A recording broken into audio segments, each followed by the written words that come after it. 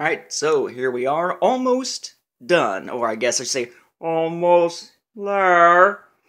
So, of course, the setup going here, watching a little Andromeda there.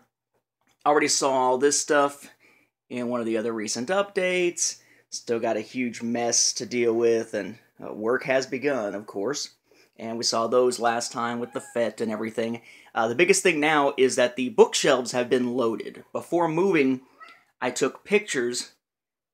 Hello, Pongo. Welcome. I took pictures of all of the individual bookshelves so that whenever I had those giant stacks of books, which, by the way, are now completely gone from that corner where they were stacked, I could just go through, and rather than having to figure out the chronological order of them, I could just look at my shelf pictures and put the books back exactly as they were before. So it's all chronological, pretty much with the exception of like the Clone Wars, where I put series together, because that chronological era is so completely jacked up. But then otherwise, pretty much chronological. Then you get down into things like anthologies that span multiple time periods, or omnibus editions, guidebooks, Shakespeare, or Shakespeare's Star Wars by Ian Disher. And then you got stuff like big books to help weight things down. And of course, these two relatively small shelves here, that's canon. It's the new canon there. Now, some duplicates there. 2 Young The Force Awakens, 2 Regular The Force Awakens, 2 Bloodlines, because those are those Barnes & Noble exclusive editions, or whatever you call the young reader one, the special edition next to their original. But you notice the top, totally blank. And over here with the TV, watching a little Andromeda, totally blank.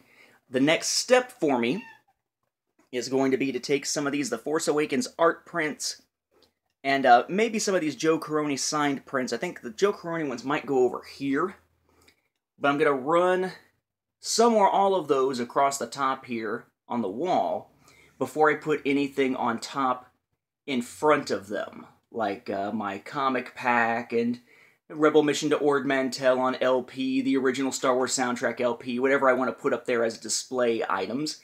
And then we have ordered more of these to go above the TV, but whereas we have 1 R2, 1 BB-8, 1 Boba where they're standalone, above the TV we're going to put a Vader head, which is 1 item, and then a second item directly beneath it, which will be the Vader fist with the lightsaber in it coming out of the wall.